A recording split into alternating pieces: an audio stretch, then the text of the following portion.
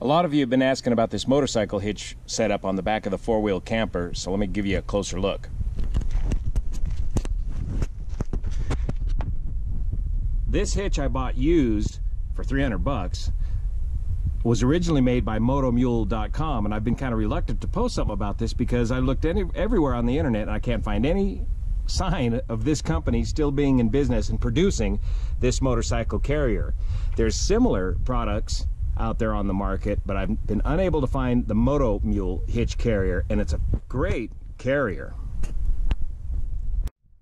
So with the bike on the rack and ready to travel, if you pull the handle out of here with the four-wheel camper, you can just get the door open just that far, but that allows you to get in and out of the camper enough when you're on the road. Now, if you just lower the bike a bit, you'll be able to get the door open quite a bit more, and you can get complete access to your camper and not have to unhitch the bike completely. So to start the lowering process, you undo the two locks, located one right here. By the way, this is just a standard 4-ton jack, so if that jack ever blows out, you can just get another one at the Harbor Freight or your favorite store. And then lower the bike like that. Now you can open the door up quite a bit, and if you take your bungee cord and hold the door open, you can access the trailer or the camper all you need to without unhitching the bike. Jack the bike back up into position just like that, and go all the way up until you lock it back into here. With the bike up in the intermediate position, it's a great way to work on the bike out in the field. You can change tires, clean your chain, do all sorts of work on the bike on this rack.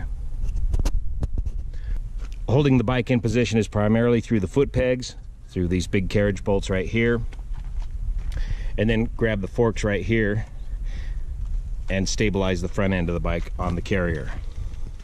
Here's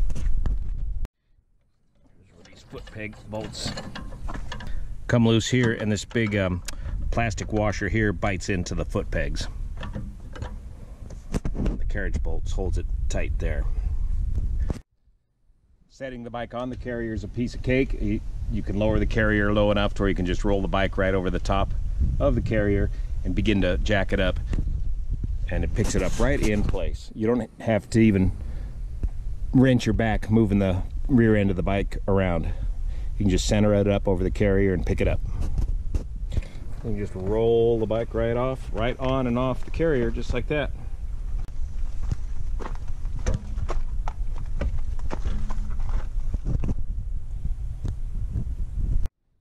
One other feature of the Moto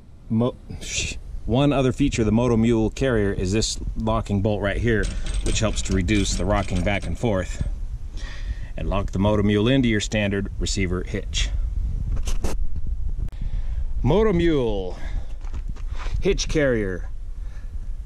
Why are they not making them today? I think there was a patent infringement somewhere along the line. I do hope somebody picks up this patent or picks up this design and keeps going with it, because it's a great design. It's kind of heavy, about 50 pounds, but very sturdy, trouble-free design.